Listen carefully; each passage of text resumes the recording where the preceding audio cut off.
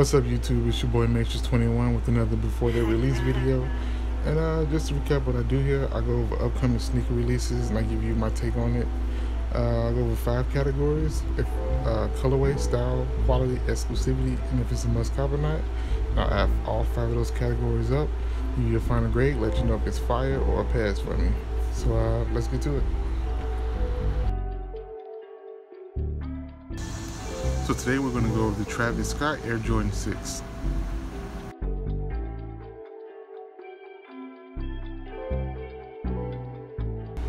Sets released on September 14, 2019 for $250. Color is medium olive, black, sail, and university red. I won't be set on this September 14th because they're known for shock drops. So just be ready for it. This will be Travis Scott's 5th silhouette. He had that Jordan 1 low, the 3s, and the 33s. So I mean, he's moving up there pretty quickly. When I first look at this sneaker, the first thing that gets me is the color. The olive green. The olive green looks so amazing on shoes to me. It's one of my favorite colors on shoes, and I don't think we've had, as I say sneakers, I don't think we had a 6 with that olive green colorway.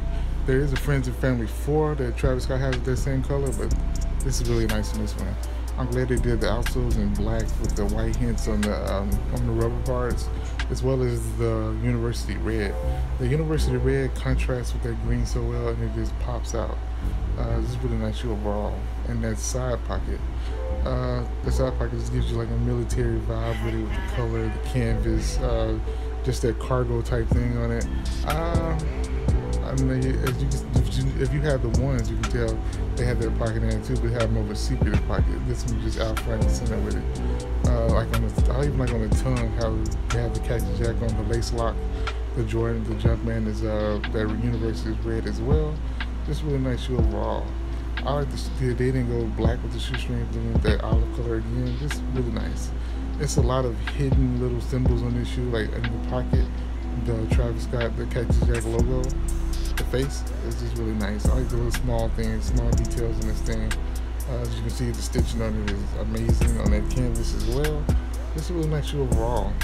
Something I really look forward to getting. It's going to be a hard shoe to get. In my opinion, this is the best of the Travis Scott collab. The 4 was like a close second, but this one is #1. The 6s are like one of my favorite colorways, the 12 and the 6. So of course this is going to be nice. I'm glad they went with the Cactus Jack on the back and then just do like a Nike Air on both of them, or definitely the Jumpman. But he's been putting Cactus Jack on the back of his shoes lately too. Like the 4s have the Nike Air and the Cactus Jack just like these do. That colorway is amazing. I just love that olive on it. It's just amazing color. Subtle, earth tony, but then that red comes in there and says, you know what, I'm in. It just makes it pop on a whole new level. And also with the sole, that whitish sole is glow in the dark.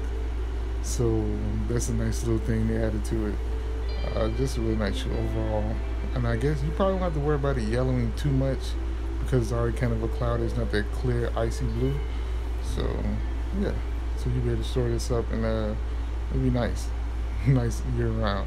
Like I said, it's a fall type of shoe, the color, but I'll wear this anytime. It didn't matter. I really like this shoe. The Jordan 6 silhouette is amazing, and this color is amazing. I'm glad they gave it to Travis Scott and he put his take on it. Did a really good job with this sneaker, and we're looking forward to getting it.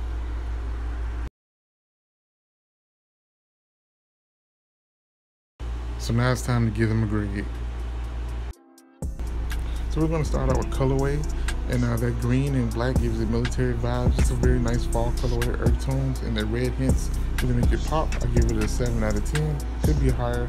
It's just a unique take on the 6. As far as style is concerned, it's a Jordan 6 silhouette that makes it, top for me. The pockets add uniqueness, and the Cactus Jack logo on Nike Air add to it. I give it a 9 out of 10.